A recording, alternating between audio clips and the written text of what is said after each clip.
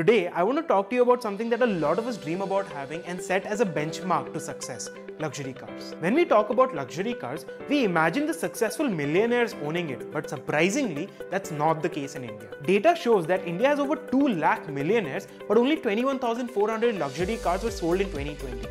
Makes you wonder why, right? This is after a 37% drop from 2019, and India constitutes only 1% of the luxury car market. To give you an understanding, the market size of luxury cars in India is about $1 billion, while in China, which constitutes about 13% of the world's luxury car market, is about 160 billion, 160 times the size of India. The leader of luxury cars in India is Mercedes-Benz with a growth of about 42.5% every year, followed by BMW, which has a growth of about 35% every year. 2021 did show a recovery in the luxury car market, with it reaching pre-COVID numbers, mainly due to the pent-up demand due to the lockdown and of course the new model releases. But the main issue with the luxury car market is the enormous amount of import duty that is applied to these cars, because most of them come from outside the country.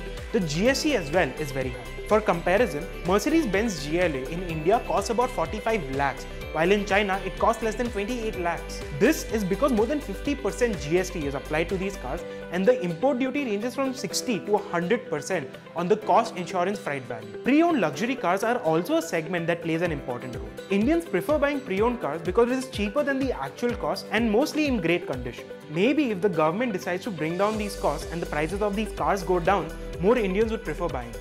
Tell us in the comment section what you think about it.